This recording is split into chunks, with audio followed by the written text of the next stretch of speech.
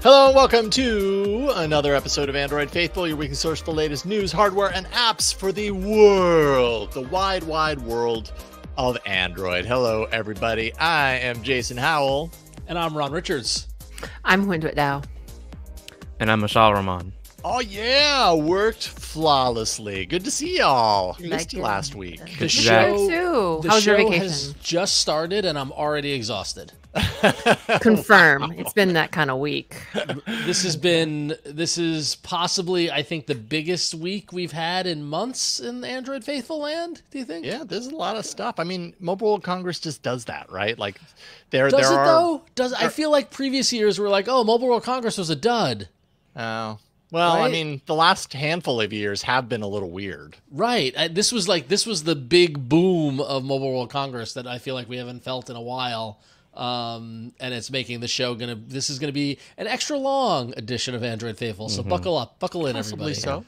While y'all were bantering about 90s shows, I was conserving my energy because I have this big script ready for the OnePlus Watch 2 that we'll talk about later today. Lots of stuff. All right, well, before we get into it, because we got a lot of great stuff this week, right? Like, I just want to remind everybody, if you are not following us out on the social media, you need to do that. Get on with it. So we are on Twix, Twitter or X, as Twix as we like to call it here. We are /Android Faithful on Twitter. We're on Facebook at Android Faithful.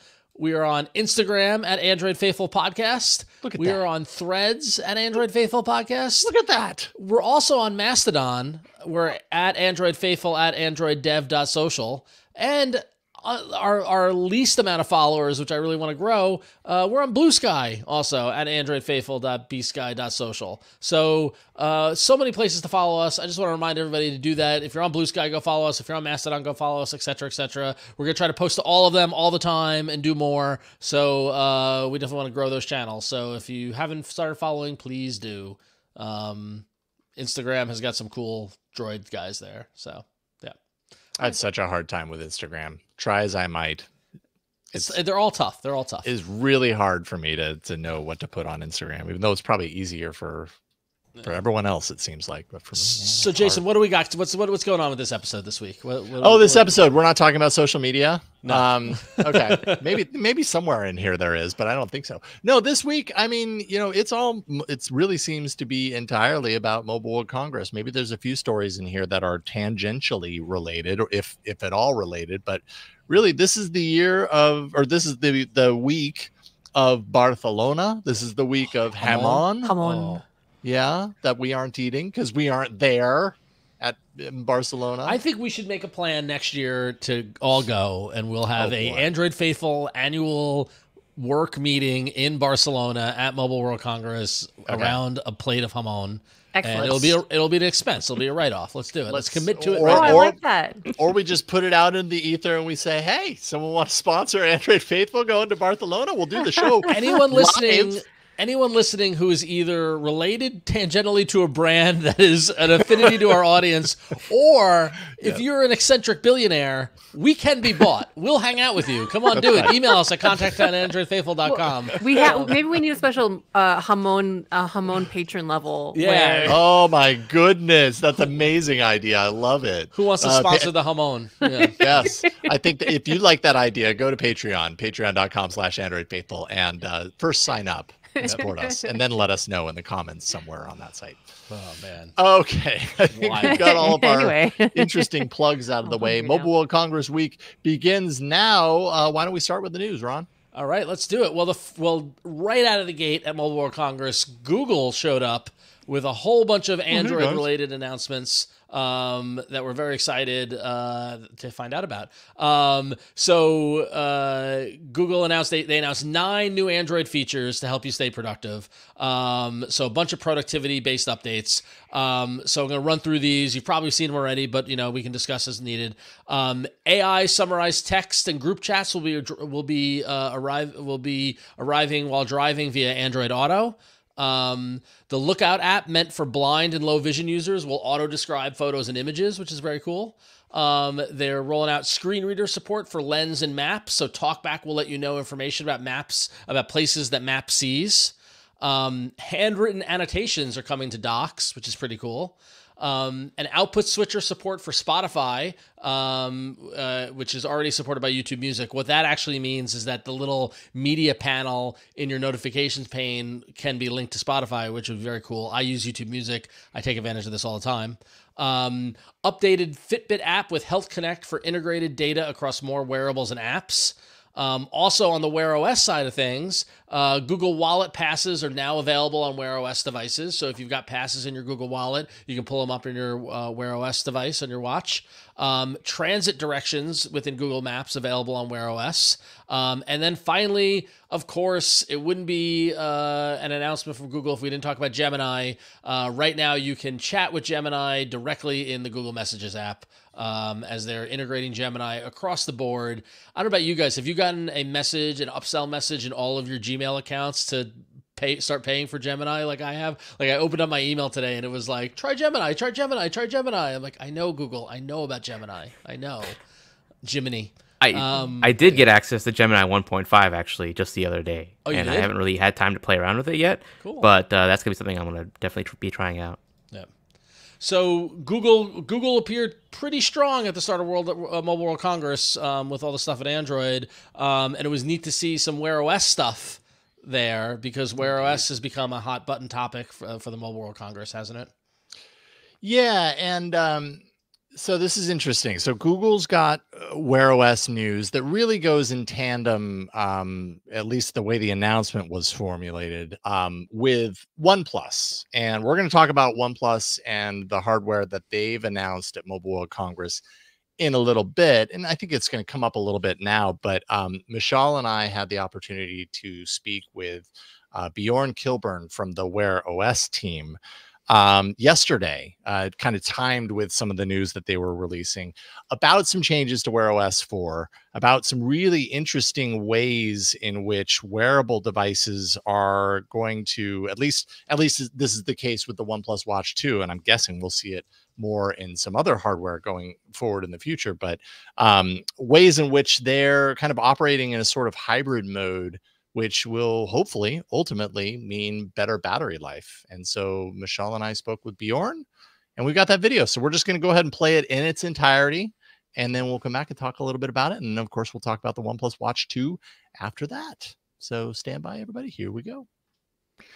All right. Once again, we are blessed with an opportunity to speak with someone behind the scenes working on the hardware and the software that we all love in the world of Android. Joining Mishaal and I is Bjorn Kilburn, who is the VP of Wear OS at Google. Bjorn, it's great to meet you and great to talk to you today. It's really great to meet both of you as well.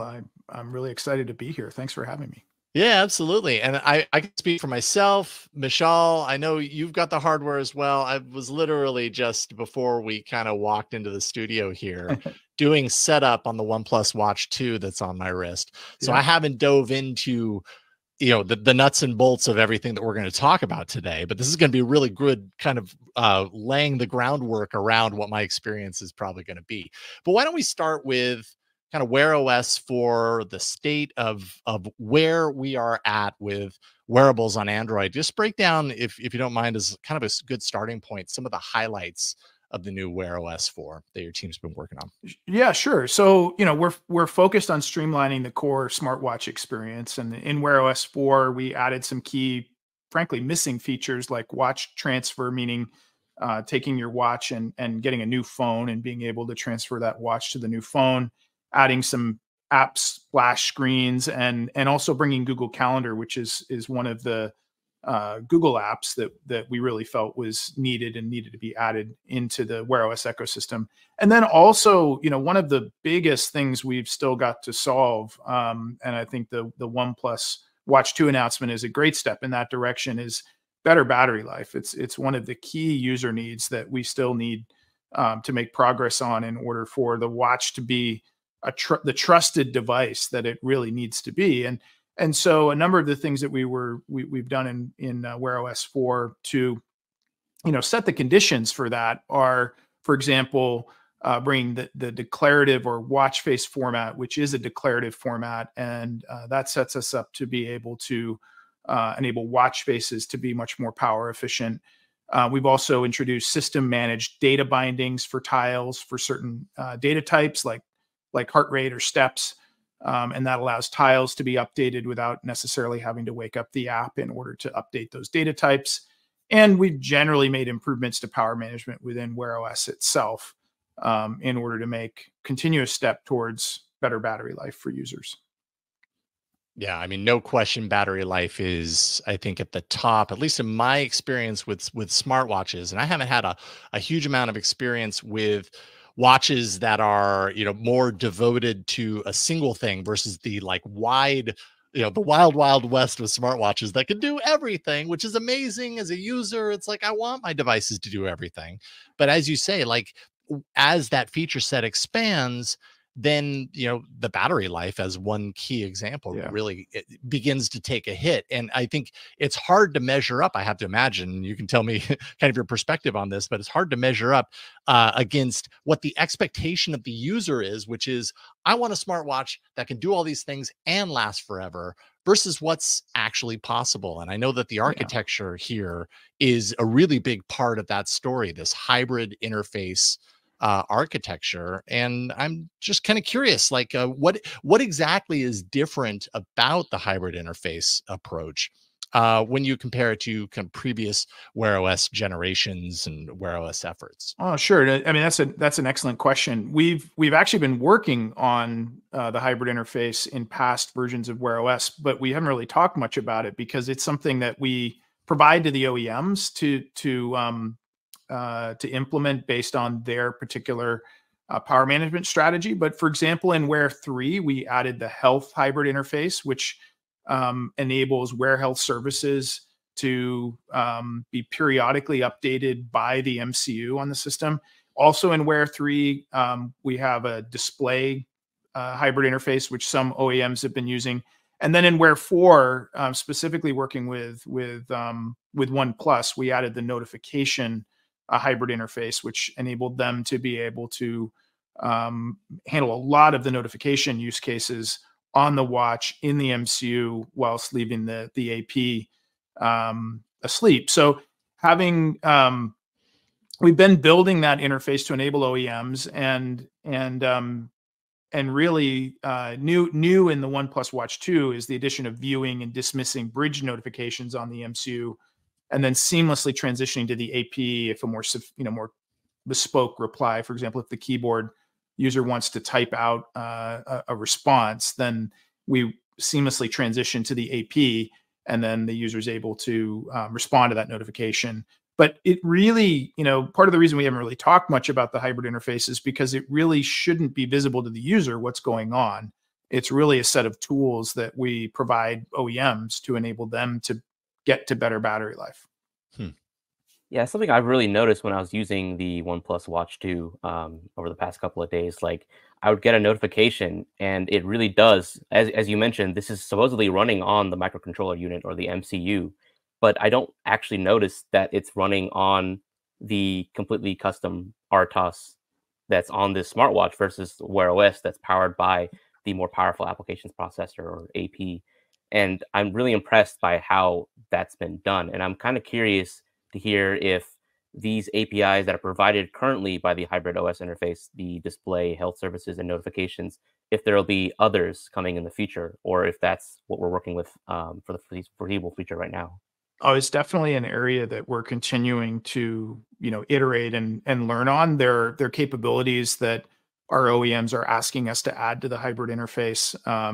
I think in particular, as you get into these transitions between display control, where the MCU is sometimes controlling the display and the AP is sometimes controlling the display, that's where it gets really tricky, because you've got to make sure that transition is so seamless. You don't want the user to have to notice it, and that there's definitely some improvements in that area that we think we can still make to enable even more seamless transitions, to also enable more capabilities on the MCU, so that more of the use cases that our OEMs want to be able to power from the MCU can actually be driven there, and driven with similar fidelity. And I think one of the things that's really important to us is these watches are if they're 50%, the way I like to think about them is like 50% functional, like they need to do helpful things for people, but they're also a piece of jewelry. So, they need to be beautiful.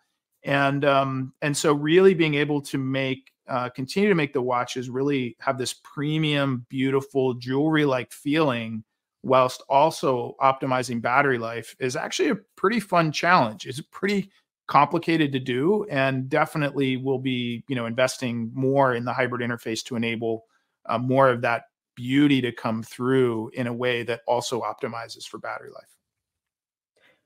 I wanted to follow up a bit about the exact capabilities of this hybrid interface. So in the blog post, it's mentioned that this enables more power efficient experiences such as sensor data processing on the MCU while the applications processor is kept asleep.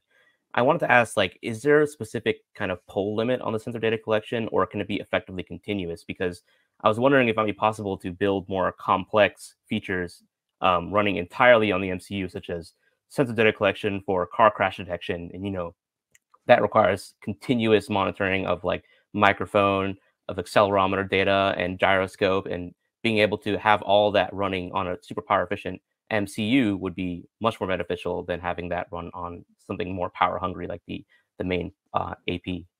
Yeah, it's a great question, Michelle, and like, I mean, a lot to unpack there. For sure, like on the one hand, these microcontrollers are great for always on sort of low compute complexity tasks. But there is actually a threshold beyond which, if the compute complexity gets too high, then the AP is actually both more performant and more power efficient. And so making sure that we're running the right compute jobs in the right place is really the key thing here. And certainly, in I think pretty much every watch architecture that I'm familiar with, the MCU is generally running all the time. Usually maybe it's some lower clock speed, but it's doing things like collecting your heart rate on a continuous basis or steps on a continuous basis.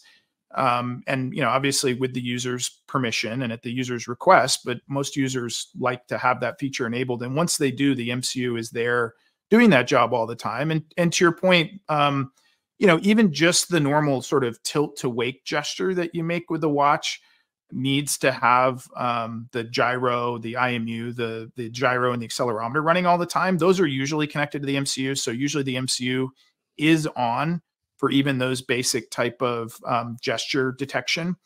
And so then having other tasks run on the MCU when the MCU is on makes sense. And certainly since it's running, the more tasks you can take care of there without turning the MCU effectively into an AP is a way to approach that problem. So certainly these MCUs are actually pretty capable. And it is definitely possible to run some pretty advanced machine learning algorithms on low power MCUs, such as models built with TensorFlow Lite Micro. They can be run on an MCU. And so that can enable some of these types of scenarios, whether it's an improved heart rate algo or it's an improved distance tracking algo, which generally involves not only fusing GNSS, but also inertial motion algos so that you can dead reckon when you go out of GPS coverage and things like that. Those types of algos can be improved with running AI, and that AI, if it's a small enough model, can run on the MCU. When it comes to something like car crash detection, it all depends on whether or not the model can be made accurate enough and small enough, and the compute complexity can be light enough that it makes sense to run it on an MCU. We'll have to see how folks do with being able to get a model onto a watch like that. But in theory, those types of things are possible. And in practice, those types of algos are already used on an MCU on an always on basis for these types of tasks, like detecting whether or not you've tilted your wrist and doing that very accurately, or, improving the quality of your heart rate or distance or step calculation. Or like fall detection on the Pixel Watch. Yes. Yeah. Fall detection is another one that would fuse sensors together, and that type of algorithm can run on an MCU. Yeah. Yeah. I think, at the end of the day, what I'm realizing as I'm listening to you kind of talk about all this is, again, touching back on what we started with, at the end of the day, the general user of these devices just wants better performance, wants longer lasting performance. And what's going on under the hood seems to tackle that. What I also realize is that, you know, our fans, the people who watch and listen to Android Faithful, there, it's a mixture of the developer people, you know, the people who really understand the under the hood kind of mechanics of all of this working. And then there's the user, the person that just really enjoys Android and wants a better device. Yeah. So if you had to break this down and kind of spell this out for just the basic, the user of the watch to know, like, what activities are that they're doing are powered by the MCU compared to the application processor, and like how that improves their kind of their perspective on their experience, if that makes sense. Well, I mean, I think the first thing, the first thing I'd say is, like, I think the fundamental thing here is that we can put all kinds of fancy, you know, capabilities into a watch, but if we, you know, run out of power before the user gets through the day, they're not going to rely on the watch. It's effectively not going to be a useful device because you're not sure, you know, you're just creating way too much anxiety for people. And so it's really, really important that we get to trusted battery life. And trusted battery life for me is like, is your watch there for you on your worst day, right? Like, if you think of a friend who's trusted, they're going to be there on your worst day. And so that's where we need to get to, in my mind, with smartwatches, is your smartwatch has got to be there for you on your worst day, your worst battery day. In fact, the day that's going to drain, you know, the most battery life. And if it can't do that, then any bit of functionality it does that's kind of cool or neat is actually kind of a parlor trick. It's not super helpful at the end of the day. So that's ultimately where we need to get to. As to your question, like, about what runs where, it really varies by OEM and what they implement where. But I will say that, you know, pretty much everybody makes use of, for example, the health hybrid interface. And so it just makes a lot of sense to have things like your step count and your heart rate running off a microcontroller and not running on the application processor. Some OEMs use the microcontroller to run certain parts of the display, typically for long running use cases, right? Because if you can, it's expensive to run the AP, and it's expensive to start it up, not because it's inefficient, but because it's designed for really complex computations. And so it's sort of like a big engine in a car. Like, if you can run it on the little electric engine for a little while, and we don't really have to do a job that's really that hard, then it makes more sense to use the electric engine until we've really got to, you know, get up to speed and pass a car. You know, then we turn on the big V8 and go really fast. And it's using the right engine for the right job, or the right CPU for the right job at the end of the day. If you can imagine, for example, like, you know, at the end of the day, like, a stopwatch isn't really very computationally complex, right? It really probably shouldn't be running on the AP. Now, in most cases, I think pretty much every case on a Wear OS watch, the stopwatch runs that I can think of runs on the AP today. That's something we should get to at some point. That, you know, a use case like that where you just set a T timer, you know, maybe doesn't need to be something that's being kept track of on an application process. It's a little bit over-spec'd for that job, if you will. Whereas, like, opening the Play Store, updating apps, you know, maybe navigating in maps, like some of those really complex tasks, they're just actually, you're going to get better battery life actually running them on an application processor because they're inherently complicated. And the AP is more power efficient for those complex tasks. Talking about the whole race to idle approach, where you get the complex task done as quickly as possible and go back to sleep with the processor, right? Yep. Yeah, exactly. And there are tasks that, you know, that are in that we wake up the AP for today that are not super complicated, and those are on our list of things to get to move them out of the AP. But they're not it's complicated. Most of the challenge to get to battery life is not a big silver bullet. It actually takes a tremendous amount of work, up and down, from silicon to glass, from the work we do with our silicon providers to our OEMs assemble the watches to what we do in Wear OS, and together we'll get there. But it definitely takes a high level of collaboration, across the ecosystem. I wanted to ask you a bit about one of the capabilities mentioned in the hybrid OS interface is the ability to support certain watch faces. And I believe the blog post specifically said only some watch faces are supported by the hybrid OS interface. Could you elaborate a bit on whether or not this is about whether the watch face is built only in the watch face format, or if all watch faces could be capable of being upgraded to support the hybrid OS interface? That's a great question, Mishaal. The legacy watch faces, the ones that are based on Android X, are basically like mini applications, and so they need all the APIs that are available in the effectively in the Android system. And if we were to take those APIs and have them run on the MCU, then the MCU would be a mini AP, and it would kind of defeat the purpose. So the advantage of the watch face format is that it's declarative, which means that the watch face itself doesn't need to run developer specific code. And that allows you to run the watch face effectively, or for the watch face to be what we call system managed, meaning that the system takes care of running that watch face. That opens the door for that watch face to be rendered either on the AP or potentially on the MCU. Now, the next limiting factor that you run into is that some of those watch faces are then can be quite large in their assets. They're, depending on how big the assets or the images that are in that underlying watch face, there has to be space for those. And in most cases, the MCUs inside these watches have fairly limited storage. Now, that's a problem we're working on with our OEM partners to come up with more flexible memory structures to enable future watches to be able to take advantage of more of the watch faces that are out there. But in the near term, the storage that's directly available to the MCU is often quite limited. And so the point we were trying to make with the blog post was that this watch face format does open up the possibility of being able to run more of these watch faces on more watches on the MCU. But it very much will depend on how much memory is available to the MCU as to which watch faces will be able to run when. Now, of course, the user will get the benefit of better battery life when we are able to run one of those watch faces on the MCU.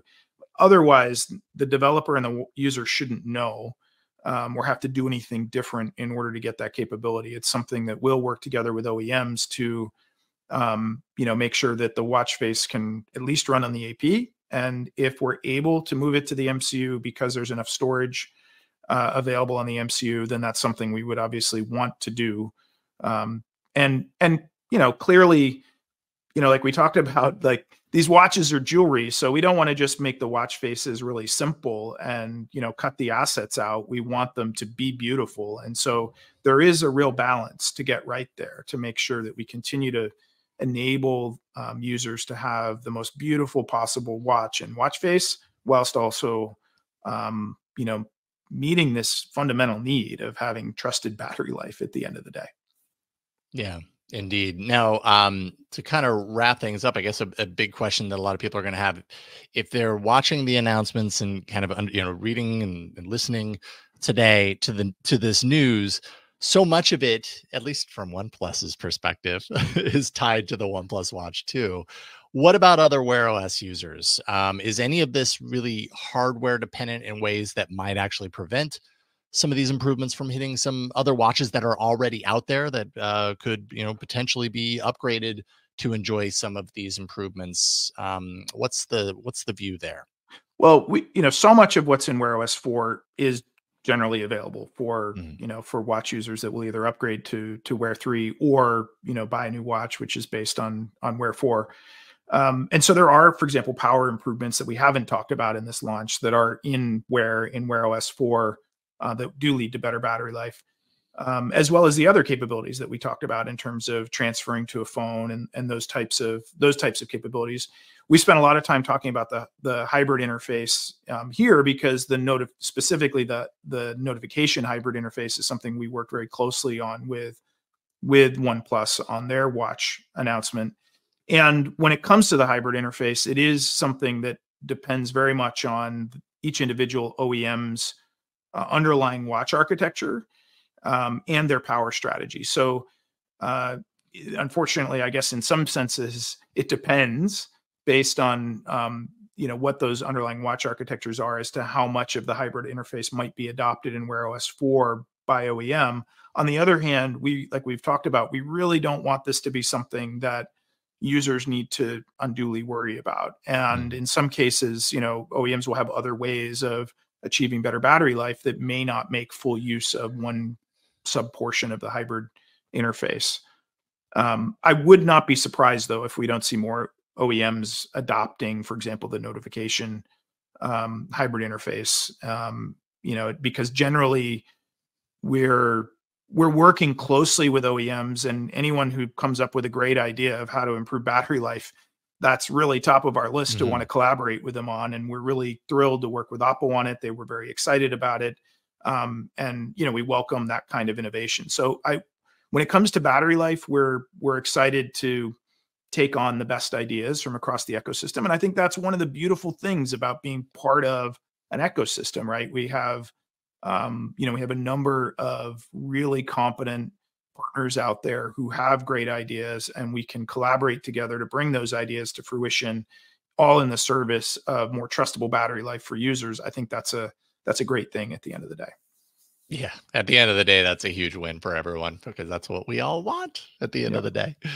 Bjorn Kilburn is VP of Wear OS at Google. And Bjorn, it was a pleasure meeting you today. Thank you for carving out some time on a Monday to talk to us about Wear OS and everything you guys are doing. We'd love to have you back sometime. Absolutely. My pleasure, Jason and Mishaal. Thank you very much. It's great to see you both. Absolutely. We will talk to you soon, and keep up the great work, Bjorn. All right. Thanks. All right. Give me 1 second to bring everybody back here. Welcome back to the room, everybody. What a great conversation you guys had. I'm bummed I missed it. Unfortunately, I'm bummed I missed it too. I was doing DTNS at the exact same time as you were talking to Bjorn. Oh, so it was family like plug. Yeah, thanks. The big special thanks to Google PR for putting this together so quickly. Like, it was just like a Friday afternoon. I reached out, hey, can we get someone? And they're like, yeah, we can get Bjorn. I'm like, really? Seriously? Jackpot. And then just over the weekend, we got this all scheduled out. And especially, I mean, the timing is really good, because the technology that Bjorn was talking about is so relevant to this moment in wearables for Android, as we will talk about coming up next. All right, Mishaal, everything that Bjorn Kilburn was talking about really, at least directly now ties into this new hardware announcement from Mobile World Congress from OnePlus, the OnePlus Watch 2. I'm wearing one on my wrist because they sent me one for review, but I haven't reviewed it yet. I know you've got one on your wrist too. Oh man, I feel left out. Man, you and I are getting the short end of the stick here. Yeah, you're just not part of this party. Well, you are, because you're here with the Android faithful. But Mishaal, what are your thoughts? I think I kind of want to tell people about the hardware itself first, right? Before I dive into my hands-on. So just for a bit of a recap, OnePlus did unveil the OnePlus Watch 2 at Mobile World Congress. This is their second ever smartwatch, hence the name, but it's actually their first to run Wear OS. It runs Wear OS 4 out of the box and includes all the hybrid OS interface improvements that we just heard extensively about from Bjorn. And thanks to these improvements, coupled with the huge 500 milliamp hour battery relative to other Wear OS smartwatches, OnePlus says that this device can last up to 100 hours. 100 hours in the default smart mode. There's also a dedicated power saving mode that can boost that up to 12 days of battery life. And this is possible, again, because of that dual chipset architecture with the hybrid OS improvements that we just talked about. And this device has two chipsets. The first one is the Qualcomm Snapdragon W5 Gen 1 that's powering Wear OS. And the second one is the Best Technic BES 2700 chip, which you've probably never heard of. That's because this is a chip that's typically found in hearable products like TWS earbuds. And this one is powering Oppo's custom RTOS, real-time operating system. We don't know what it's called. It doesn't really have a name, but this is the ultra-low power operating system that is on the microcontroller unit that is like constantly seamlessly switching between Wear OS and this operating system to save power. And that And apart from RTOS, that, that was the underpinning of the original OnePlus Watch, right? Like, because it wasn't running Wear OS, it was RTS is running kind of like a RTOS. generic term, like Mhm. for any like super low complex real-time operating system running on like these kind of devices. So they didn't really give a name for this specific RTOS, but that's just what it is. Mm. Apart from the software, there's also, the hardware, which I'll show you in a second, as a 1.43-inch AMOLED display, dual frequency GPS for precise location tracking, heart rate sensor, oximeter, 2 gigs of RAM, 32 gigs of storage, VOOC fast charging support. It doesn't support LTE or some advanced health features like ECG or blood pressure monitoring, but it does have Oppo's revamped O Health app that supports over 100 sports tracking modes, sleep analysis, and more. And if you're interested in picking up the OnePlus Watch 2, you can get it on pre-order right now through March 4th for $299 US or 399 Canadian dollars. And OnePlus is again offering a crazy trade-in any device, or specifically any watch in any condition, until the 31st, and you'll get $50 off. And now it's crazy. for Like making it like their whole trade-in thing, I'd love it just because it's bananas and just like totally crazy. But like the fact that the watch at $299, I feel like is priced in the right zone for what it's bringing with it from a spec standpoint. But you can get $50 off that. Like the OnePlus, like I love the aggressiveness of go. It shows the confidence they have in the product, right? So. And now for what you all are waiting for, the actual hands-on of the OnePlus Watch 2. Does it actually live up to the hype? So I've had the device in its black steel finish for about 6 days now. So while I can't offer a full review, I can share some detailed first impressions. First things first, how does it actually feel to use? Well, it is considerably larger than my Pixel Watch 2, which I have right here. It might not be that easy to see in this, but it's chunker. Yeah, it is much wider. But surprisingly, it doesn't actually bother me, mostly because I do have big wrists. So even though it has a 47mm case size and is heavier to wear, I've been able to wear 24/7 without much issue, even while sleeping. I do plan on changing this default 22mm rubber strap with a third-party one. I like those soft nylon Velcro straps like the one I have here for the Pixel Watch 2. I just prefer the comfort of those things, so I'm going to switch that out. And it does support third-party watch bands, so you can do that. In terms of the actual hardware, it has this circular display. It does have like some thick bezels. It's not like curved. It's a completely flat display. It has 2 buttons on the side, a home button here, and a multifunction button down here. The home button is in the form of a rotating crown, and you can rotate it, but when you rotate it, it doesn't actually do anything. Like, it doesn't actually scroll your notifications or do anything, which is kind of weird. But it doesn't really bother me that much. I don't really use the crown. But if you go into settings, you can remap what the buttons do, because right now, by default, they do the typical Wear OS actions. You can long press the home to open Assistant, double tap the multifunction button to open Wallet. And speaking of things you can change, the app list by default is a watchOS style app grid, which I know will make some of you roll your eyes like, oh, of course, they had to copy Apple on that. But fortunately, you can go into settings and change it to a grid or list view. And as you can saw, if you're watching the video feed, performance has been really snappy for me. Like, I haven't noticed any noticeable transitions when switching between Wear OS and RTOS. It's pretty seamless, as Google and OnePlus are advertising. Like, when you get a notification, it's technically running on the RTOS, but like you don't even notice it when you're actually interacting with a notification or sending a reply or anything like that. You can manually access the RTOS by entering power saving mode. I'm not going to do that right here because that actually requires a reboot, so I don't want to make you wait for that. But if I were to show you, it basically looks exactly like Wear OS, except you can't access Wear OS apps, and some features like Smart Reply, oxygen saturation tracking, voice guidance, and some watch faces and complications just aren't available. Now, the battery life, which is the key gimmick, the key feature of the OnePlus Watch 2. It's been nothing short of amazing for me. On the first cycle alone, it lasted 75 hours in smart mode, and that included all the setup time that I had for this watch. Downloading the software, downloading a whole bunch of apps from Google Play, downloaded an entire YouTube music library for offline playback, did about 2 hours of outdoor GPS tracking with music playback, and in the end, when the watch dropped down to 10% battery, it automatically triggered power saving mode for me. And then when I left it on overnight in power saving mode, it didn't drop a single percent when I went to bed and then woke up 10 hours later. It's worth noting that a lot of features like AOD, oxygen saturation, monitoring during sleep, they're not enabled by default when in the default mode with Smart Saver mode. But I would wager that this is basically a 3 to 4 day watch with all its default settings. But if you enable everything like AOD and all those sensors, I could imagine this lasted 2 full days with everything enabled. But I need to actually do more testing to verify that. Regardless, because of how fast it charges, I don't think it really matters like whether it lasts 2, 3, or 4 days. Like, because you can plug it in for an hour into this charger right here. I was about to ask you about the charger. That looks like a really good charger. Yeah, it connects pretty seamlessly. It even supports USB data transfer. If you're a developer, you'll be happy to hear that. And only about an hour is needed to fully charge it. Like I think I left it on the charger for like 50 minutes and it reached 80% from just 0%. And that was with a non-ideal charger. I plugged it into my computer's USB port because I just couldn't bother because this cable is not very long, so I didn't want to plug it into a wall. But hang on, I mean the time the charge is great, but show the charger again though. I'm harping on the charger because the miserable experience of the Google Pixel Watch 2. Does that disconnect from the cable? So the little puck?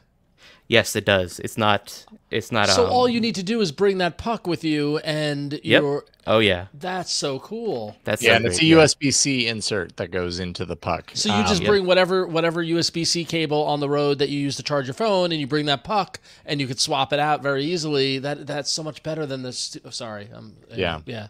Good job, OnePlus. But I will also say, the annoying aspect of the Pixel Watch charger or puck or whatever that is kind of floppy and whatever, you got to line it up right. I mean, you have the same thing here. It's okay. But it looks like it looks a little more formidable, and it looks a little more easier to line up, and it looks a little more, I don't know, that looks like I would rather have that over the Pixel Watch 2 one.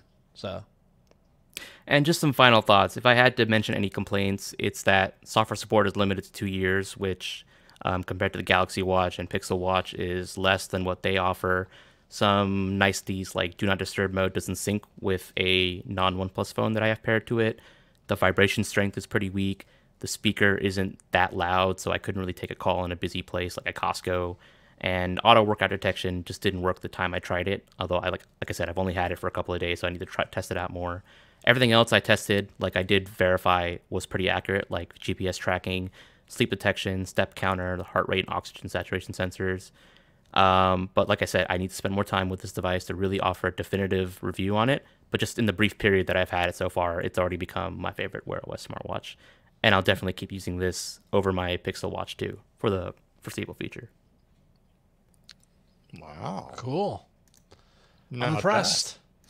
Yeah, I only got mine this weekend and kind of got it set up yesterday. So I haven't really had much time with it on my wrist at all. But I will say that it's a stark contrast from a feeling perspective on the wrist and from just a sheer size from the Pixel Watch 2 that I've become really used to wearing on a daily basis.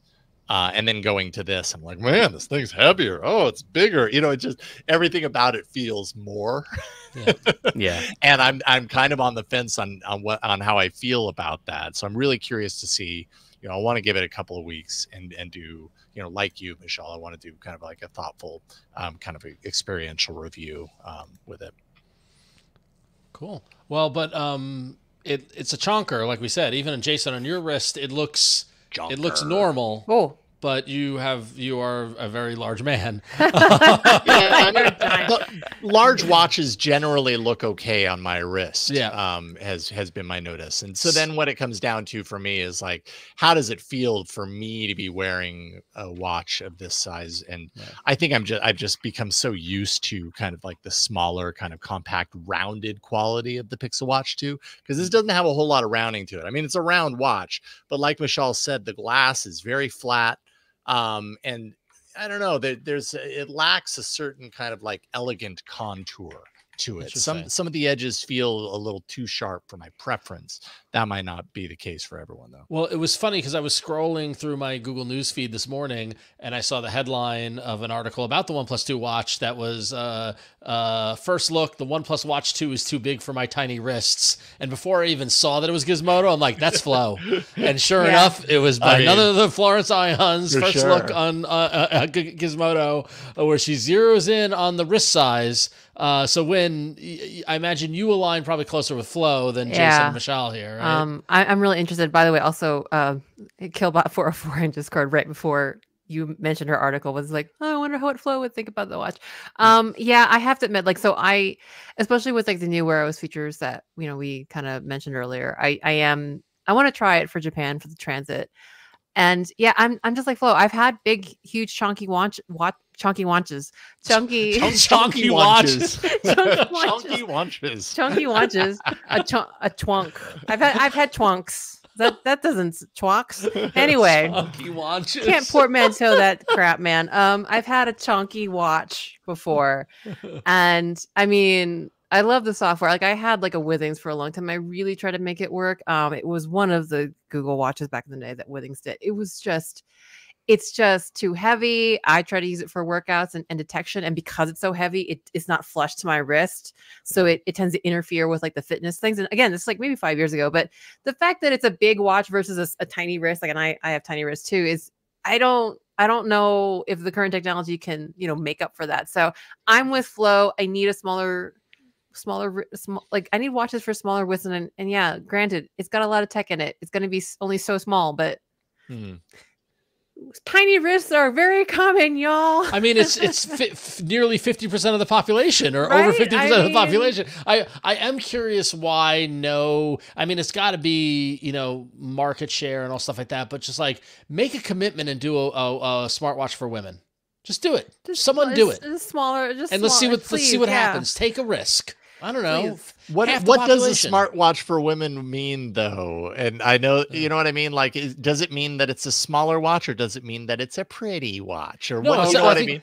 I think that it's a physically smaller display, but it feels more comfortable on the smaller wrist. I think that's the thing. You're trying to pack in all this stuff and all this functionality, and would you rather have a watch that feels normal like the one you're wearing right now, which is that gave you some, or whatever, that whatever it is, that gives smartwatch access, or not, or a big watch that you'll never buy. Like that's what I don't know. I mean, the answer is this. Like that's why it's comfortable. It doesn't slip, and I do care about the fitness features, and this. While it's not perfect, actually is always in contact with my skin. So does the data. So what watch is that again? It's not a watch. It's a Whoop. It's just a fitness tracker. So it's like it has no screen. But I miss it. And the reason I tried so hard with that Withings chonker was because I liked having all the Wear OS features. I liked having navigation with me on my wrist. I liked having all that. But it just wasn't viable. Like, and it just wasn't comfortable. And there's no way in heck I was wearing it through the night to measure my sleep. Totally. I cannot in a million years imagine wearing this thing to sleep. So, and to answer your question, Jason, I don't think it's a pink wristband or a rose gold bezel. It's just a smaller display. Physically. Yeah. It's a watch too. I mean, the Pixel Watch and the Pixel Watch 2 are both the same size, right? They're that smaller display. It's interesting to me that some companies, Google has opted to produce the smartwatch in the smaller size. That maybe appeals to more people, but is going to turn off, some hardcore, some dudes that just want to be a chonker on their wrist. You know what I mean? That does everything and lasts forever. And it's just interesting how they take the sides. The OnePlus obviously is taking the larger do everything kind of approach, and maybe someday they offer multiple sizes. I don't know. I'd be willing to listen to numbers. Like if someone out there is able to share numbers about like maybe, and it's not all about gender, but there is some correlation between gender and wrist size. I think it's fair to say. Yeah. Maybe is there numbers out there that just show that, I don't know, people of smaller wrists are not buying watches? Yeah. I don't know what it is. I would just like to know. Thank you. Yep. Interesting. Somebody tell us. All right.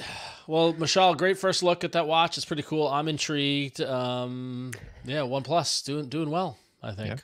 So, yeah. And speaking of OnePlus, I went into in-depth little promo. If you listen to yesterday's episode of Daily Tech News Show, February 26th episode, I was on the show with me and Tom Merritt, and we went in depth on what's going on with OnePlus, this kind of resurgence between the OnePlus Open, OnePlus 12, now the OnePlus Watch. You've got this ecosystem now that OnePlus is kind of entering, and what's so attractive about them. And we haven't even mentioned that they've got the OnePlus 12R Genshin Impact Edition coming up. I think we'll talk about that next week. But yeah, it's OnePlus is on fire right now. So bravo to them. Yeah, Chonky watch aside, Flo. So. All right, we got so much hardware. We got so much more to go. Yeah. Oh yeah. We've only scratched the surface. That was one thing. That was one story. Yep. Win, you've got the next one. Yeah, and this is very something I'm going to keep my eye on. And so we're getting even more looks at what the Pixel Fold 2 might look like. I'm super interested. So this is actually not an official look at the Pixel Fold 2, but OnLeaks in collaboration with my notes missed it. SmartPrix, sorry. SmartPrix and OnLeaks have collaborated on 5K 360-degree video that is a render of the Pixel Fold, and they have some specs to go with it. So you kind of, and I feel like OnLeaks has been pretty on point. OnLeaks is on point with, their leaks for sure over the, many years. And so I don't know, I'm willing to take this with more than just a grain of salt or less salt. I don't know if you are someone with hypertension, but yeah, there's quite a bit that is different about the Pixel Fold. And yeah, I think what stands out most is of course the form factor and also the camera bump. So it is going to be a larger phone than the OG Pixel. If Pixel Fold, if this is to believe, the OG Pixel Fold was 5.8 inches. The front screen is 5.8 inches diagonal. When closed, open screen, the inner screen rather, is 7.6 inches. The Pixel 2 renders have it being constructed at a 6.4 inch screen on the outside, and then the inner screen being 7.9, so a little bit bigger all the way. Something that they do show too is that allegedly the Pixel Fold 2 will be thinner, though not quite as thin as your Honor V Magic 2s or anything, but compared to the OG Pixel at 12.1 millimeters, they're dropping like a whole millimeter and a half down to 10.5. So not quite as thin as the Honor, but getting thinner. So like wider and like thinner. I don't know how that works, but it just does. Like bigger screens, but like thinner when folded. So you said 10.5 millimeters thin when unfolded? When folded. So like when folded, right. Okay.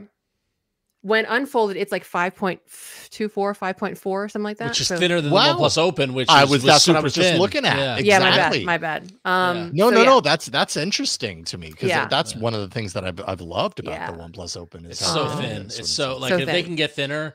Man, if generally phones can get thinner and keep the battery life, we're going in the right direction, everybody. So. Yeah, I mean, with bigger screens too. So it is just really just leaning into that foldable advantage of just more screen, more everything. This seems familiar, Mishaal. That's right. Because it looks almost identical to the photo that I obtained of the Pixel Fold 2 and posted on Android Authority a couple weeks ago. And it does have that. It is moving away from the horizontal camera bar in the back to make a little, two-pilled rectangular island. I mean, I'm not too worried about this as a current Fold user because cases just cover everything up. But it is a shift in the design language from that very iconic Pixel bar that we've seen for the last how many years now, and I don't know, like, are they just chasing OnePlus or are they just trying a new design language? And that's the question. Like, I saw a lot of criticism of this online. I saw a couple of articles, a couple of think pieces, stuff like that, where they said that, like, Google's throwing in the towel with their foldable or they're just chasing whatever, they're doing whatever. But, like, after using the OnePlus Open and, like, sampling the Samsungs and sampling the Pixel Fold, I feel like OnePlus was in the right direction in terms of what the right foldable form factor was for the book style, digital Moleskine style one. I think this is the right direction for Google to go in, personally. If it is bigger, I mean, like I still like the landscape when open aspect ratio, but I do think this looks wider, and I don't have a OnePlus Open. I need to fix that. I'm either going to steal my husband's or buy my own. And I do think that this does look like a good compromise. That's about as much as I'll say to it. I'm going to get my hands on one at some point. But yeah, it looks a little wider than the Z Fold. So it kind of is a good, I mean, and that's the thing though, like if they aren't, I mean, I loved the tablet tablet landscape aspect ratio of the inner screen. But if I'm the only one, then what's Google going to do? They're gonna do what works. And well, the OnePlus Open has been just unabashedly positively reviewed, right? So I don't hate them for this at all. And yeah, like that's pretty much what we got so far. There's this colorway. It's gonna be called charcoal. You know, in the history of cute / interesting artistic colorway names. And oh, here's one thing that I don't like is that the renders show the inner camera being under display. I was gonna ask you about that. I really hate it because the Z Fold under display camera is just inner camera is a freaking potato, and I really it's just not good. It just like daily use. I mean, it's better than a camera from 2010, 2009, but it's just kind of a horrible comparison. Well, especially for how much you pay for it. Well, yeah, for sure. I don't know. Is it worth it? Is it worth not having that little dot there? Like the dot, I don't even see it. I don't. Maybe like as long as they don't do the pin. I don't know. Like it looks actually like it is a cutaway rather than a pinhole camera, which is like is that the term for the Z Fold one where it had like that little weird like overlay where it tries to like. If it's not that, then it's fine. But I'm over. I think the idea is that if you want to take an actual selfie, you flip the phone around and you take it using the rear cameras because you can do that with a flip-out foldable.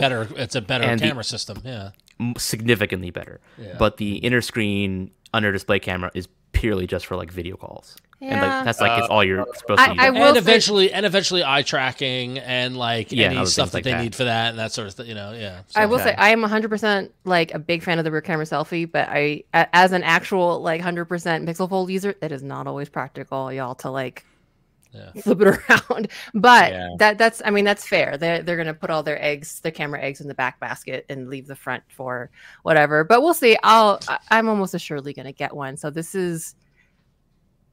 I'm complaining for nothing. I don't know. Well, these are still leaks. It's still early. I mean, like, when did they announce the Pixel Fold last year? It was a May announcement. It was a Google I/O announcement, right? Yeah. So we'll see if they keep on that schedule and if this becomes real in a couple of months, right? So it's getting realer.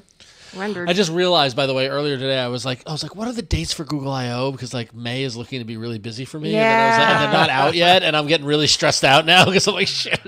Oh boy, yeah, it's coming up. You blink, it's going to be here. Yeah. Hopefully, we can all make it again. Yeah. I hope so. Hopefully, we're all invited again. Well, I feel like we're actually surprisingly. I feel like we're in better position than we were a year ago, and we got invited last year. So hopefully, knock on wood. Google, we love you. We'd love to hang out with you again. So absolutely, love it. Okay, more Mobile World Congress news, and I don't think MWC would be MWC without something from Xiaomi. Unveiled the Xiaomi 14. There's a number of releases here, basically, and so I probably won't show a screenshot of everything because I'm driving right now. But not driving a car. I'm driving the show. That'd be amazing if you were driving a car while we're Android Auto's come a long way. Don't drive in podcast, y'all. Don't drive in definitely podcast. Don't do that. But let's see here. Xiaomi 14 scheduled for global release. This was actually released in China last year, but it's going to get a global release. Snapdragon 8 Gen 3, 16 gigs of RAM up to 1 terabyte of storage, 6.36-inch AMOLED with 120 hertz, all the stuff you expect, 3000 nits in sunlight, rectangular camera bump. And I'm showing for video listeners, kind of like I guess it's more like a square camera bump, but anyways, you're seeing it. Aluminum frame. And then they, last week had unveiled in China the 14 Ultra. So this week they announced the global launch of that. That is the one that you see here in the center. It is the large circular camera bump with Leica optics. All 4 cameras are 50 megapixels. The main lens is a 1-inch sensor with stepless variable aperture. So it goes anywhere from f1.6 to f4.0. So that's going to be real good and, probably give you some really great shots in low light and be able to be very flexible. It does have, if you can see, if you're watching the video version, this textured back that really reminds me a lot of the OnePlus Open, this nano, what do they call it? Nanotech vegan leather. So that's on the back. So it's got that grippy quality. I actually really like that on the OnePlus Open, by the way. When I first got it, I was like, is that tacky? But I actually really like it. So it's probably nice here too. 5,300 milliamp hour battery, wireless 80-watt charging. That is fast for wireless. Yep. And that's what the 14 Ultra has on board. The 14 Pro as well, but that's not going to get a global version. It's really just a larger 14, so I'm not going to go into that one. That's the phones. So before I get into the wearables, any thoughts? I really want to get my hands on some dang Xiaomi hardware. I have not been able to review Xiaomi in a long time, and how do we do that? How do we? It's a great question. How do we do that? I don't know. Is it legal? I've tried in the past and not reached the right people. Xiaomi, if you're listening, get in touch. Contact at androidfaithful.com. You want to review your stuff? Let us. Also announced were some wearables, which I can skip to here. What am I showing right now? I think this is the S3? No, the S3 is interesting because where is it? God, it's one of these. I can't remember. But basically, the thing about the Xiaomi Watch S3 is that it has interchangeable bezels. So you can swap the bezels. And I don't think that I'm showing it. Is it this one? I honestly can't remember. No, this is the Xiaomi Watch 2. That's the Watch 2. I think the S3 is up from what was that one. But no, but the S3 is no, well, it says the Watch S3. Down to style the Xiaomi Watch S3. So is that the next one down? Yeah, that's what I think so, because I know that the S3 is a circular. So so maybe it's this one, and that might actually be the bezel that you can change. And essentially what happens is when you swap it in, it also has a certain like a wallpaper that's matched with it.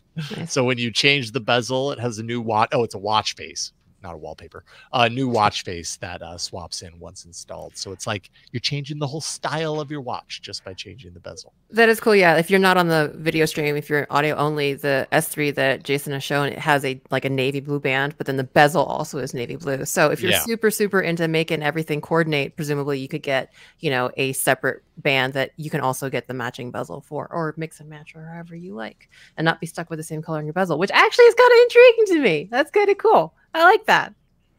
I like it too. Cool. Very neat. It is not Wear OS though, so keep that in mind. It's running Xiaomi's HyperOS, which is based on Android, but it's not Wear OS. And they are saying 15 days battery with the Watch S3. So apparently this is the new norm. Yes, the Xiaomi Watch 2, which is that this one? Yeah, which is kind of a mid-range wearable-ish sort of solution, kind of comparable to, at least in look and maybe size, to the Pixel Watch 2. Snapdragon W5 Plus Gen 1 chip running Wear OS. So this is running Wear OS. And then finally, and I don't have a picture of this one, but the Xiaomi Pad S6 Pro, which is a 12.4-inch tablet that they announced, the largest ever from Xiaomi. Look at them with multi-devices. Busy. Phones, watches, tablets. Xiaomi's got everything. They even announced an EV, right? Didn't they announce a electric car? I missed the EV. Yeah, they announced an electric car as well. Like Xiaomi's like... Everybody's ecosysteming real hard. Yeah. Everybody's AIing really hard, because there were also a whole bunch of AI features they announced in that blog post for the 14 series. Yep. A lot of stuff. Xiaomi's busy. Good for them. I mean, they're filling in that gap where Huawei was. That's what it feels like. Where Huawei was? Where Huawei was. Where Huawei Every time. Every time. Where once there was a Huawei. Once there was a way to get back home. Excuse me. Oh my goodness. We're very serious. The perfect opportunity to segue away from singing. Away from Huawei. Away from Huawei to Mishaal. What you got, Mishaal? And away from me to Qualcomm, because Qualcomm took the wraps off their latest modem and their connectivity chipset. So first is the new Fast Connect 7900 chipset. This is a all-in-one connectivity chipset that bundles Bluetooth, Wi-Fi, and for the first time, ultra-wideband on a single chip. So if you aren't familiar, ultra-wideband is a short-range wireless communication tech that enables high-precision locating. So it's commonly used for pinpointing lost items, or to connect to your car key and find your car in like a parking lot, for example. With ultra-wideband integrated into the Fast Connect 7900, it's possible that this will accelerate the adoption of ultra-wideband, which right now is only available on a select few premium Android devices. For example, in the Galaxy S24 series, only the Plus and the Ultra models have ultra-wideband because they have a dedicated chip for that. Maybe next year, if the Galaxy S25 series bundles the Fast Connect 7900, all 3 devices in the S25 series, assuming it'll have 3 devices, of course, would have ultra-wideband. Of course, that's not the only thing about this chip that's notable. It also supports all the other highest-end connectivity features like Wi-Fi 7, Bluetooth 5.4 with Auracast and channel sounding. It also apparently uses AI to understand the context of how you're using your Wi-Fi connection. And I don't know, it feels like a little bit of buzzwordy here to say that this Wi-Fi chip is using AI. But anyways, another notable thing is that it's fabricated on a 6 nanometer node, which is a significant increase or significant bump forward in efficiency compared to the 14 nanometer node from its predecessor, the Fast Connect 7800. So hopefully there should be some efficiency improvements when you see devices shipping with this in the second half of 2024. We'll likely see this bundled with the next-gen Snapdragon 8 Gen 4 processor whenever that launches towards the end of this year. I don't know, November, December, maybe January, who knows. And alongside that new connectivity chipset, we also have the Snapdragon X80 5G modem RF system. This will also likely ship in the Snapdragon 8 Gen 4 later this year. Qualcomm says this is the first 5G modem with full support for narrowband non-terrestrial network satellite communications. So this is basically the satellite communications system that is used by a lot of low Earth orbit satellites. And with this integrated into the Snapdragon X80 chip, hopefully we'll see smartphones shipping with satellite connectivity support next year or later this year. And they don't have to have dedicated hardware for that, because that's something that has been kind of holding back satellite connectivity support for so long. And other than that, it also supports 6x carrier aggregation, which if you're a cellular modem nerd, you'll know that it means improved cellular network performance. Mishaal, you really want satellite phones to be a thing, don't you? I feel like this has come up a couple of times. You're subscribed to the satellite phone development thing because it's cool. I don't get you wrong, but like it's a cool thing. Yeah. I mean, it's genuinely can make a difference. You don't know if you need it. It's too late to have to go search for it, right? Like you're gonna need it. You're gonna need it there. Yeah, That's true. It's true. That's a good point. Yeah. Someday, Mishaal. That's my Christmas wish for you. That's my holiday wish for you, is that we get satellite phones this year. So, all right, cool. Well, that was a lot, but that's not it, because Mobile World Congress has been happening this whole past week in Barcelona. The Hamon. I'm very, very jealous of friends of the show, Miriam and Michael Fisher and Josh Vergara. I'm seeing them all on socials, parading around Barcelona, flaunting their Hamon. Yeah, flaunting it. But like also they're there hands on with these phones, and I'm super jealous. So I hope they all had a good time. But I'm gonna blow through a bunch of stuff that also came out at Mobile World Congress that I think we just want to touch upon.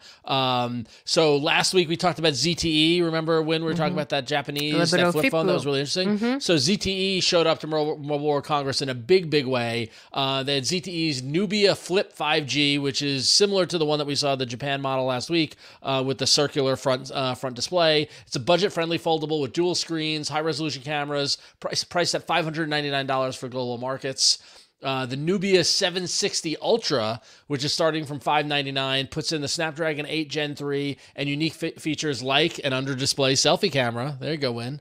And then my favorite thing was that ZTE got wacky, and if you're watching the video, you can see what we're talking about here. They got wacky with some very specific type phones, like the Nubia Music Phone, which has a really cool Roy Lichtenstein style design with a speaker that looks like a record on the back. Yeah, for those like, vinyl heads out there, man. Yeah, if you're listening to the audio version of this podcast, go look up the ZTE Nubia Music Phone just to see what this phone looks like. That got my attention. I was like, whoa, what is this? Yeah, it's really attractive. And then they've also got the Nubia Neo 2 5G gaming phone, taking a page out of Asus and the ROG phones, a gaming-specific phone. So ZTE showing up pretty strong.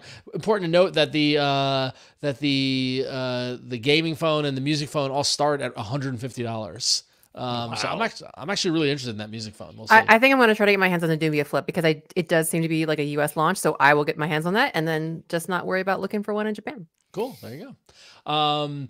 A lot of folks are talking about what Honor showed up with the Honor Magic 6 Pro. We talked about this a little bit last week with the Porsche design, but I gotta admit, I like the look of this phone, like the back of the phone with the camera bump kind of looking, looks very unique. That looks like unlike any other kind of phone. I was very impressed by this, but of course, a big part of their announcement was the AI features. They shared information about the eventual release of an AI-powered eye tracking feature that knows when you're looking at the magic capsule, also known as the dynamic island that we talked about, and will automatically open the app of the notification. So Wait the a minute, idea what? being, No, don't do that when I look at something. So my question is, how long do you have to look at it for it to trigger? Right? Like, Great question, Ron. Yeah. That would be really annoying if everything you looked at just launched the app. Yeah, exactly. I have to imagine there's some sort of beat, like, looking at it for a second. Okay.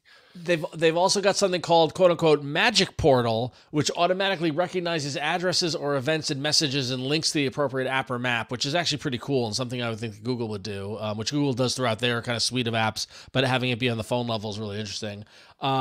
It's running the Qualcomm Snapdragon 8 Gen 3 with a 5,600 milliamp battery. That's the other undersold, like the secret agenda of this phone. It is a huge battery. It's got that 80 watt charging over a cable or 66 watt wirelessly, and it's 6.8 inches with 120 hertz OLED display with up to 5,000 nits. So the Honor Magic 6 Pro showed up with a strong showing at Mobile World Congress. I don't know, Mishaal, what do you think of this phone? Very solid hardware, and it's basically like Honor is basically, I mean, of course, they were a spin-off of Huawei originally. We all know that, right? So, but Huawei's always made amazing hardware.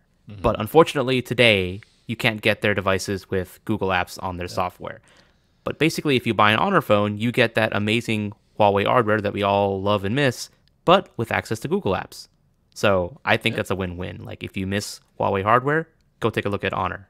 And you get a 5,600 milliamp battery, which will never end. That's not all. You might remember a couple of weeks ago we were talking about HMD as they announced that they were going to be not renewing their Nokia license. They're the people who make the Android phones with the Nokia branding on them currently. They're gonna go out on their own and do their own phones. So at Mobile World Congress, they gave us a glimpse of what that looks like. And the first like one Barbie. is Barbie. They are teaming up with Mattel to make a Barbie flip phone that's going to be coming out this summer. Why this didn't come out last year with the movie, whatever, who knows. But this phone here. The idea is to make the pink Barbie flip phone, which is, a little bit of a, whatever, that's a gimmick. But what got my attention was the fact that buried in the Barbie conversation was also that in addition to the Barbie phones, they're going to be developing a modular-based phone platform that will basically have pogo pins and enable the ability to have specialized hardware attached to these modular phones. So, you've got a display, you've got a camera system, you've got a battery, then you've got the pogo pins, and for medical devices or other industries where they have specialized needs with phones, they'll build this platform out. We don't know what it will look like because they didn't have it at Mobile World Congress. And in fact, Mishaal and I were talking about it earlier today. All they had in their booth was shots of blurry phones. Oh, God. You couldn't promise it's something. You couldn't, yeah, exactly. So HMD building an air of mystery around what's to come from them, right? Maybe we should have held on to Nokia just a little bit longer so we had something to show. Or these phones are so hot we had to censor them. But modular phone, you had me at modular. I'm listening, HMD. I want to know more. Contact at androidfaithful.com. Get in touch. Let us know. Is Barbie a last year thing or an also this year? It's a last year thing. I guess. So this is it feels a little bit laggy or this is a little reactionary. Yeah, a little bit. Yeah. It's okay. And then last bit here on Mobile World Congress, Lenovo and Motorola were there with people at Mobile World Congress, hands-on with the rollable concept phone. We saw this last year, the fabric-like back that could roll, and we saw people slapping on their wrists like a wrist bracelet. Well, it was there at the show. I saw Michael Fisher holding it on Instagram. Here we're looking at a GIF on TechCrunch of someone putting it on their wrist. It exists. It is real. I love it. There's no guarantee it'll become a product. And actually, now that we got to see people holding it, it looks more bendable than rollable. It's more of a bendy phone. And it's got like a caterpillar kind of. Yeah, and it's got a squishy quality looking to it. But I like the fact that it looks to be like fabric. And I want this phone. I want this phone just because it's just ridiculous. Yeah, so. It hits like you already said this before, Lon. It hits that Power Glove, like Pip-Boy from Fallout kind of feel. And I don't know, want to try it. And if you end up someplace and you don't have a pillow and you got to fall asleep, just flip it over and lay your head right there, and it looks pretty cozy. I mean, it looks pretty comfortable. That's a good call. That could not be IP anything, right? With that fabric back. Oh, geez, that's a good question. No, I don't think and also, they show it using itself as a stand, like it basically is bent so that the bottom third of it is resting on the table. Yep. Sorry, I don't want to poke holes in this, but that's kind of scratch, y'all. But I do think that conceptually it's really great. It's just well, that's the question of what that rollable display on the front side, where the display, how prone is it to scratching or not? What so many questions about this, but but I do love it. It looks like a sweatband. Yeah, I was gonna say it kind of looks dirty too. Like well, think of all the people throwing that on your wrist, all the time, time again. It's just collecting all the dirt in there. How do you wash that? Like I don't know. Oh yeah, when it gets all delicate's bag. If you wear it and you sweat into it and like all that sort of don't wear it to the gym. Bad idea. Yeah. Ooh, I love this phone so much. So anyway, so that's all the hardware that was at Mobile World Congress. It was a packed year. I think this is probably the busiest Mobile World Congress we've seen in recent years. Just so much stuff coming out of it. So can I throw an audible in there? One last thing that didn't make it, but I just saw the headline on The Verge and I have to add it. Yeah. A 28,000 milliamp hour battery phone. Whoa. There you go. Inter Telecom's Energizer Hardcase P28K. That's not a phone. That's a battery with a phone. That's like not a phone with a battery. It's a battery with battery. It's a battery with a phone in it. Is phone in it? Yeah. Says. Oh my gosh. Yeah, I don't know if that's it or anyways. So talk about a chonker. This episode's full of chonkers. This is a chonker. Anyways. Oh, there you go. On that note, probably the latest that we've ever had in the show, it is now time for the patron pick. So every week on Monday at around 12 o'clock Eastern, we post 3 stories for our lovely patrons to vote upon. And then we discuss the one that you decided amongst you patrons. And we have a new thing coming on where we have a new thing where we have, our lovingly AI generated images to, kind of like decorate as an accoutrement. I love that word. Use it too much. We have our lovely AI generated patron image for the week, and this week's was from Devor.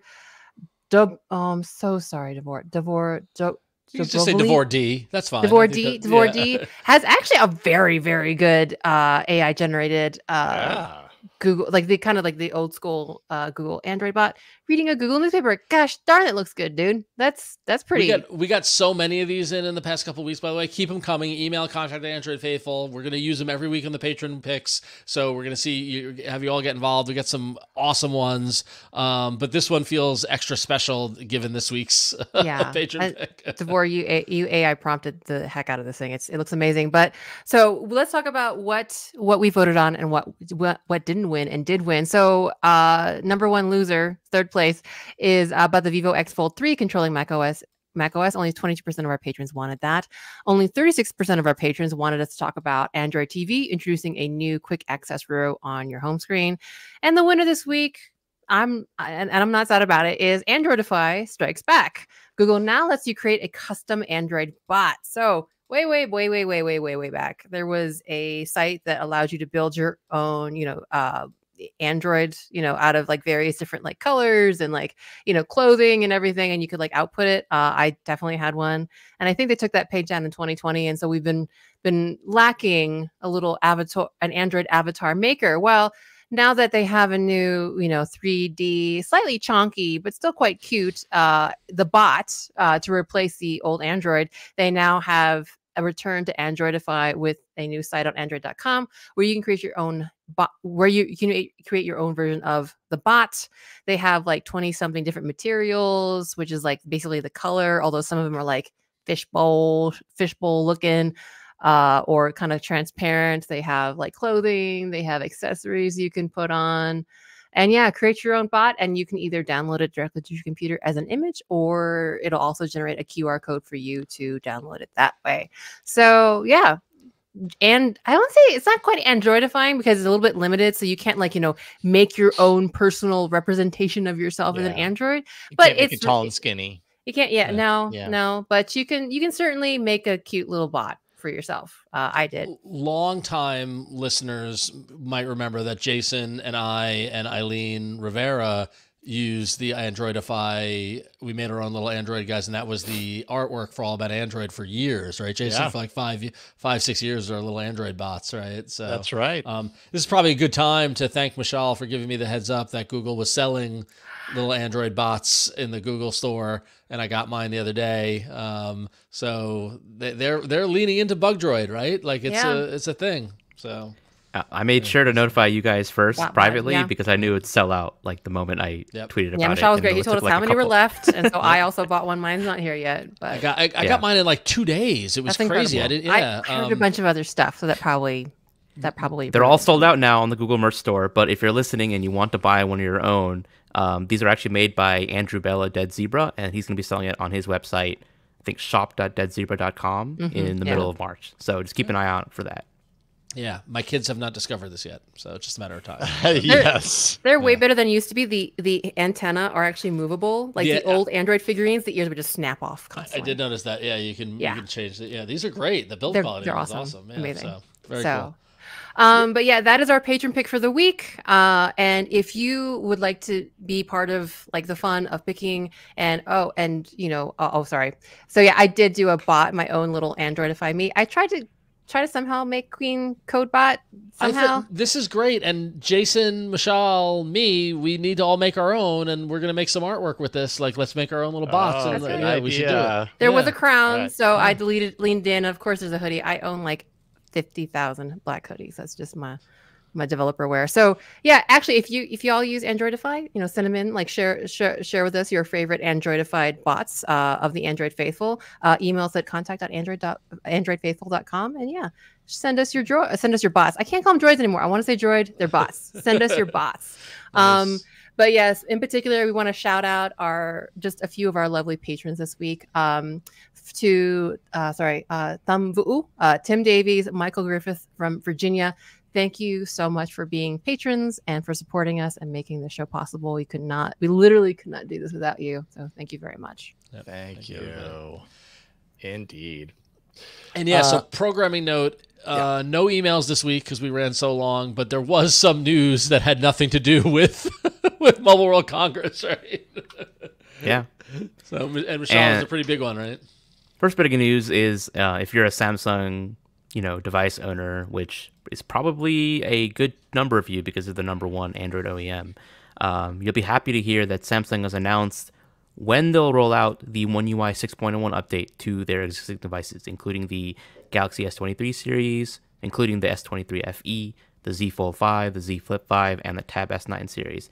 They'll be rolling this out at the end of March, and it'll include several of the Galaxy AI features that Samsung unveiled with the S24 at Galaxy Unpacked. And these features include Chat Assist, Live Translate, Interpreter, Circle Search with Google, Note Assist, Browsing Assist, Transcript Assist, Generative Edit, Edit Suggestions, Instant Slow-Mo, and AI Wallpapers. They're all including a whole bunch of features that they unveiled first with the Galaxy S24 series, so it's quite awesome to see them bring these features to their existing devices. And if you're not familiar, these features rely on a mix of Google's Gemini Nano or Pro large language models, depending on whether or not they run offline or in the cloud. And they do things like provide translations in voice calls, conversations and meetings, summarize notes and web pages, transcribe meetings, and the gallery-based features that I showed off on episode 28 of the Android Faithful podcast lets you do things like expand photos or create brand new ones entirely on device. There is one caveat. All these features are coming to the devices that I mentioned, except for instant slow-mo that won't be coming to the S23 FE, but it will be coming to all the other Galaxy devices that are mentioned in the blog post. So keep an eye out for the update on your S23 device, your Z Fold 5, Z Flip 5, or Tab S9 device. Sometime at the end of March, this will be rolling out over the air. Google on its Pixel devices has the kind of dedicated, AI chip, or so they pegged it as kind of like an AI chip on the Pixel devices that helps it do all these things. Does Samsung have that on some of their phones? Because it's interesting that they're kind of pushing this to all the devices. Maybe they've had these like specialized chips for years, or maybe they're just not that necessary for these particular things. Yeah, I mean, at least the Snapdragon devices, they have their own Snapdragon NPU. Yeah. Qualcomm has their own AI processing hub. They have all their AI SDKs and everything. Like they have all their own stuff. Yeah. And I'm assuming Samsung's Exynos chips that are used in their European devices and a lot of their Asian market devices also has their NPU and their various AI blocks and stuff like that. Yeah, interesting. Cool. Before we move on, quick question from the live folks watching live in our chat. By the way, we live stream every Tuesday, 8 p.m. Eastern, 5 p.m. Pacific on YouTube at youtube.com/DailyTechNewsShow and twitch.tv/GoodDayInternet. And Marcello had a question saying, is the Samsung S24 worth getting? It's a want, not a need. I'm wondering what the Android faithful family has to say about that. I have not touched the Samsung S24 yet, but I know, Mishaal, you have had spent some time with it. Jason's got it there. I got the Ultra. Yeah. What do you think? Is it worth getting? Or I would say of the three devices in the lineup, my personal pick would be S24 Plus if I were to buy a device, because the S24 Ultra I think requires too big of a premium to justify getting it. Like the only real benefits it have over the Plus model, I think, is the fact that it has the S Pen, a 5x telephoto camera, and the Gorilla Glass armor. Yeah, 5x telephoto. Those are I love it. They're nice, but I think the S24 Plus has everything else that you need for the average person. That's like the peak. I will admit, I feel like every time a Samsung phone comes out or every time an iPhone comes out, you get all the articles comparing or stuff like that. I feel like I've seen more articles raving about the camera system in the S24 than I have for the S23 or previous releases. Like it sounds like the camera on this phone is the real deal. Like it's really top notch. So there are still, it's really good as usual. Like there are still some things I think I wish Samsung would fix, like the shutter speed. Like it's like a long-standing problem where you take a photo and like there might be some parts that are blurry, but other than that, like I haven't had any problems with it. Like it's taking great photos for me. I have the S24 Ultra, by the way, not the Plus. I was just saying, like I would, if I were to buy a phone from that series, it would probably be the Plus, just for the features and value you get for its price. What is the price difference between the Plus and the Ultra? Just curious. I think it's like $300, or is it $400 difference? It's a pretty substantial gap. Yeah, 1120 according to, well, that's the T-Mobile site. Yeah, okay, 1,000 looks like starting 1,000, and then you got the Ultra. I think that's like another 250 or 300 more than that. So yeah, you're paying a lot for a couple of features, but I love a good telephoto lens. It's really hard for me to not have one if you have the option. Yeah. Meanwhile, at the same time, like I'm not a huge user of the S Pen, so that's a feature that I would be paying for that I would not use very often. So yeah, unless you become a user of the S Pen. Well, unless I like force myself to use it enough that I started to really rely upon it and everything. But was it Steve Jobs that said the best writing or pointing thing is your finger? I mean, it's not like that's a that isn't a totally obvious point, but it's always the thing that I have right with me that I don't need to pull out another thing in order to do it. So I just don't. Anyways, I am working on a review of the S24 Ultra. I will be having one in the coming weeks because I do like the phone a heck of a lot, but I always like their Ultras. Their Ultras are just, man, they're just so powerful. They do so much. Are they justified? But is the price justified though? And that's really a personal preference. But real quick, one last story before we round things out. Google Pay, the Google Pay app. it turns out, well, we knew that we knew that things were not long in this world for the Google Pay, but June 4th, 2024, that is the day that it dies for good. Google Wallet will be your go-to. There we go. I mean, not a surprise. Sad. And I can't even say that Google Pay hasn't been killed before, because like at this point I've lost track of all the different permutations of Google's payments, portfolio. It's the carousel that keeps turning, the merry-go-round of wallet, pay, all variations. Android on wallet, those, Android those Pay, words. Google Play, Google Yes, Wallet. exactly. GPay, Wallet, Pay, Google, Android. Those four things interchangeably, thrown in together. Soon we'll start stacking them. Google's Android Pay or Android's Wallet Pay. It'll happen. So frustrating, Google. But anyways, it's getting simpler, right? Google Pay is going away, so that's a good thing, right? I mean, yeah, it is getting simpler, but it's almost to the point now where it's like the joke isn't even worth the effort anymore. Yeah. Like, it's like, oh, come on. It's just right? a little too obvious at this point. But hey, Google Wallet, I'm pro Google Wallet. I love my Google Wallet. If it doesn't, my whole thing about Google Wallet is the frustration. I have too many phones on my desk. The frustration I have with actually getting to my cards, right? Like, and part of that was because I was using GPay, and then you've got to tap on your little icon and then choose your cards. I then discovered that there was a shortcut link to Google Wallet that goes right to all my cards. So I was like, oh, that made my life a lot easier. Like, my main frustration about GPay was GPay's existence, period, and the obstacle it was to get to Google Wallet. So get rid of it, go to Google Wallet. That's fine. So there you go. Well, you won't have to wait much longer this summer, which, as you know, you're going to blink and it's going to be here. So yeah, until Google Wallet gets killed. For Android Wallet or Android Pay. Wasn't Android Pay already a thing? There's still time for them to rename more things. So who the heck knows? Well, hey, Gmail's dying, right? Did you see our friend of the show Killed by Google was in the middle of that whole Gmail ruckus that happened? That's right. Which was not true, by the way, just so everyone knows. Gmail's not going anywhere. It's not going anywhere. So, anyway, God, too funny. What a show, everybody. What a show. What a Mobile World Congress. It feels like we were there, doesn't it? It does. I'm full. I ate so much ham on this entire hour and a half that we were doing the show, and you had no idea.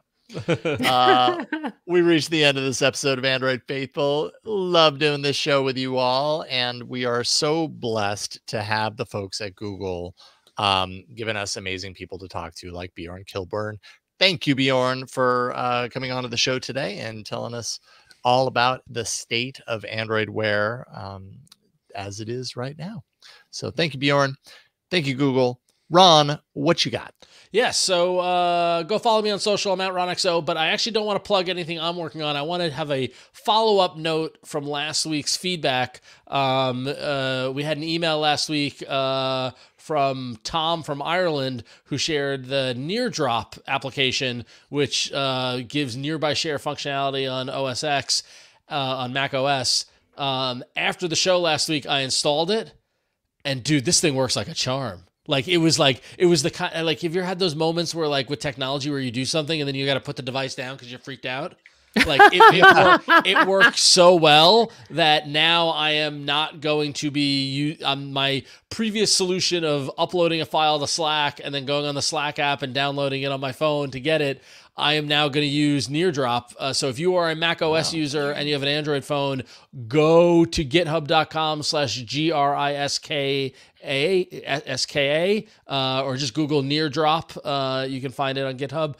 But it worked awesome. So, big personal, what's the word? Recommendation for NearDrop. I was impressed. Yes, so that's github.com/GRISHKA/ NearDrop. Yep. But near and N and D are capitalized. Yeah, it's probably just better to search. And if you go to Reddit and Google and go to the Android subreddit and search for NearDrop, you'll find Grishka posting about it there. But testimonial, I did it. It works. It's running on my machine right now. I'm doing it all the time. It's awesome. So nice. Right on. Excellent. NearDrop. Nice. Thank you, Ron. Mishaal, what do you want to plug? I'll plug all my socials: Twix, Mastodon, Threads, Reddit, Discord, etc., etc. at Mishaal Rahman. And you should follow me there because I actually talked about Near Drop all the way back in August of last year. And didn't know. again, Yeah, Ron. yeah, you hear about this stuff many months ago if you follow me on socials. But if you want to support the work that I do, you can go to patreon.com/Mishaal Rahman. And I'll be posting a lot about Android 15 in the coming weeks. I already have a lot queued up. I did post something big today that I didn't get to talk about just because the show would have ran even longer than it already has. So if you want to hear about what's new in Android and what's coming in the future release, you can follow me on all those socials and support me on Patreon. Do it. Yep. Mishaal's work is awesome. We are thrilled to be here with you, Mishaal, each and every week. We're blessed. Likewise. Wynn, what about you? Yeah, I'm an Android dev. That's my day job. And you can find technical talks that I do about Android development at my website, randomlytyping.com, and associated videos and code. And on the socials, I'm really just on Instagram, where, by the way, I post a lot of, needless workout videos, but usually that requires me uploading to Dropbox and downloading. So actually, after the show, I'm going to download a Near Drop and see how that works. I'm actually really excited. I'm really excited. So yeah, follow me at QueenCoMonkey. I am on Instagram. I'll try to be better about like Threads and Mastodon because I do want to give the Fediverse some love. But I mean, if you really can't find me, it is Instagram. I'm sorry, y'all. Not cool enough for TikTok. But that's it. I'm glad to be here with you guys. Huyen Tue Dao, not cool enough for TikTok. No, it's true. It's really that's my handle, honestly. Neither am I. Try as I might, it just doesn't work for me. Oh boy. Well, thank you, Wynn. As for me, go plug in yellowgoldstudios.com into your web browser. It'll take you to the YouTube channel that I am currently trying to build up. Did a review last week of the OnePlus Open. This week, I'm working on a comparison of the OnePlus Watch 2 to the OnePlus Watch 1 to see if they've made some of the right decisions around improving the watch hardware from the last time. And it's all going to be here. I'm like super close to 1,000 subscribers. I'm super excited about that. Like I'm like 11 away. So you know what? Go there, make it happen. Jason's review was amazing, y'all. You need to see it. Like seriously, jaw dropping. So good. So good. Oh, thank you. It was fun. Great. It's also insane a lot of work. Production value. Yeah, amazing, right y'all. Thank you. I appreciate that. Very impressed. And that is it for this week's episode of Android Faithful. We do this show every Tuesday. You can subscribe by going to androidfaithful.com, send us emails, contact@androidfaithful.com, and we might actually have a feedback section next week. We probably will. We just had a lot of stuff to talk about this week, so don't worry about it. You're going to come back into the episode next time. Do subscribe to us in any of the podcatchers that you love and adore, Pocket Cast, Spotify, Apple, wherever you happen to listen to your podcast. And yes, like we've said many times before, you can support us directly by going to patreon.com/AndroidFaithful. That does give you special perks like bonus content and the ability to vote for stories and have your name read on the show. Lots of fun stuff. We could not do this show without you all. So thank you for being here with us each and every week. We love you, and we'll see you next time on Android Faithful. Bye, everybody.